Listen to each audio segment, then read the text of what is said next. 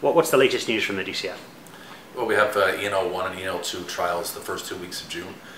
So that's an important understanding as to how we're going to go forward on that front. So yes, it's the National Ice Hockey League now as opposed to the English National League, a name change since last season, but it's going to come down to numbers and supply. You know, I think that we have opened it up to all the players and to our hockey community here to suggest that we want to operate NIHL 1 and NIHL 2.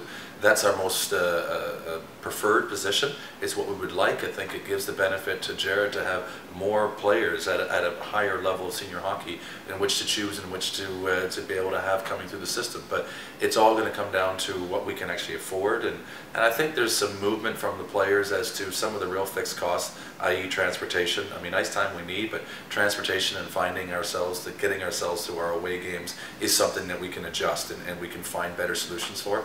So that's what we're looking at as far as on the top end of the sport within Cardiff here for ice hockey. But at the bottom end, we're looking at the opportunity to have 2 under-10s teams this season. The under-10s have a tournament in Sheffield this weekend, which is great. I'll be up there with the under-10s coach as well. But looking to be able to have potentially an under-8s / under-10s and another under-10s team. So sort of a mix between the ages, really. I don't know if we've got enough to have an under-8s exclusive team, but I think we're close. And so it'll probably be 2 under-10s teams like Swindon did last year, and it just helps us to build from the bottom up. So it's trying to address both issues and then meet in the middle and make sure the club is as strong as possible throughout.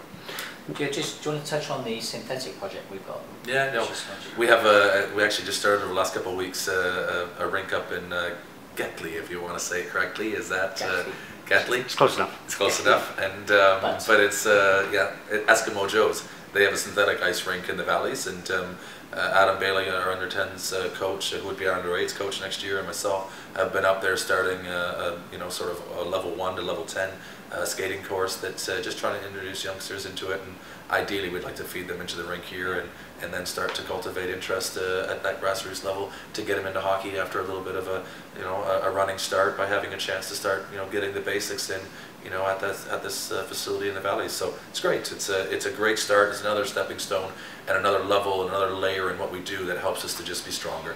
The other thing, just very quickly, in terms of DCF, I just wanted to thank the coaches and managers in terms of their efforts and getting through a bit of a turbulent time. As you know, we've been interrogating that whole setup and looking at ways in which we can improve it. And some of the positive things that have come out is we've been able to address much of the debt issue that existed. That's now pretty much down to quite a minimal amount. But also we're at a point where we are meeting with all of the managers and coaches with effect, second Friday of every month. And so those monthly meetings are vital in terms of making sure we can enhance our communication levels so that we can address these issues quickly, efficiently, and make sure as well that we focus very much on the fundraising aspect, because we are a charity. We're supposed to be raising more funds. It's an expensive sport, so by zoning in and spending our energy doing that, not spending our energy doing administrative things, get out there like the Gatley project that we're running is a great way of us actually generating more fans. And like I said before, this is all about taking a sort of 5 to 10 year view. We've got 2 packs come in. We want to grow the fan base, we want to build the team, we want to bring more talent coming through, and all this is absolutely vital seeds that need to be sown to ensure that we've got that going forward. Things like the synthetic project obviously help advertise ice sports, and from the community side of things, what plans are in the pipeline for the DCF to reach out to the community of South Wales away from the huge job of organising and running the NIHL and the junior setup? Well, I mean, there's a number of events. We have an event with the South Wales Police at Pentwyn Leisure Centre next weekend. This weekend the focus is going at the Sheffield tournament. The following weekend, the 16th and 17th, there's a Sully Festival, football festival. The 23rd and 24th we're in the Castle of June. Then the following weekend we might have a weekend off. Next one we're doing at Sony. We have in Pencoed a corporate day that we're involved with, and but in between all those weekends we have all of our teams going up and competing in Sheffield.